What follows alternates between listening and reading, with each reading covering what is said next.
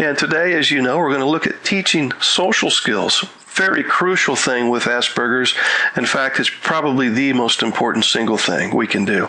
And as parents and teachers, it is absolutely up to us to instill the basics. Now, if I could list one significant thing that Asperger's children lack besides eye contact, it would have to be manners and basic social skills. These skills are not intuitive for Asperger's children. They have to be learned. And again, as parents, it's up to us to teach them. I want to ask you a question here. Why do we tend to teach manners backwards? Why do we teach manners backwards? Now, what I mean by that is, instead of consistently teaching our Asperger's children social skills, we tend to wait until something wrong happens and then we correct them. Now, imagine using this approach in a driver's education class, for example. They'd put you in a manual transmission car with no training.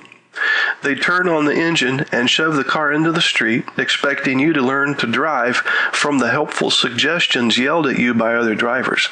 Now, does anybody think that's an optimal learning situation? Probably not. Now, to give us as parents and teachers the benefit of the doubt, we don't use poor teaching tools on purpose. I understand that. We do what seems obvious at the time, but personally, as I look back, I'm sort of amazed that I kept trying the same thing for so long when it wasn't getting any good results. Some of the signs and symptoms of Asperger's include the following. Children with Asperger's tend to engage in one-sided, long-winded conversations without noticing if the listener is even listening.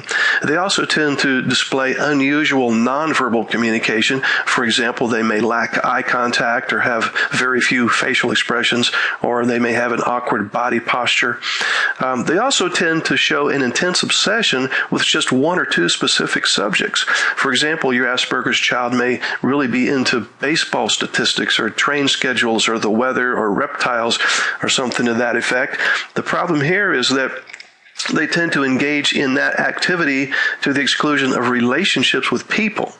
They also tend to not really understand others' feelings, and it's not that they are insensitive or uncaring or selfish. They simply cannot empathize or put themselves in someone else's shoes. They have a hard time reading other people and understanding their humor. Oftentimes they'll speak in a voice that's somewhat monotonous or rigid, and Asperger's kids can be quite clumsy sometimes, and so suffice it to say that they have inappropriate or minimal social interactions, and in some cases they simply lack common sense. Now, guess what all of these symptoms have in common? They all impact how relationships are going to go with the Asperger's child. Now, keep in mind that because Asperger's can present patterns of behaviors and problems that differ widely from child to child, there isn't going to be a typical or prescribed treatment regimen. However, there are a lot of things that can be very beneficial. For example, parent education and training, specialized educational interventions, social skills training, language therapy, sensory integration training, psychotherapy or behavioral cognitive therapy, and in some cases medications. But look at what's at the top of the list. Parent education and training. That's you. So we as parents, we are charged with the responsibility of teaching our Asperger's child social skills because we're going to be around him or her more than anybody else. If I were working one-on-one, with your child, I may only have 14 to 18 hours of influence time with him. You'll literally have thousands of hours of influence time with your child.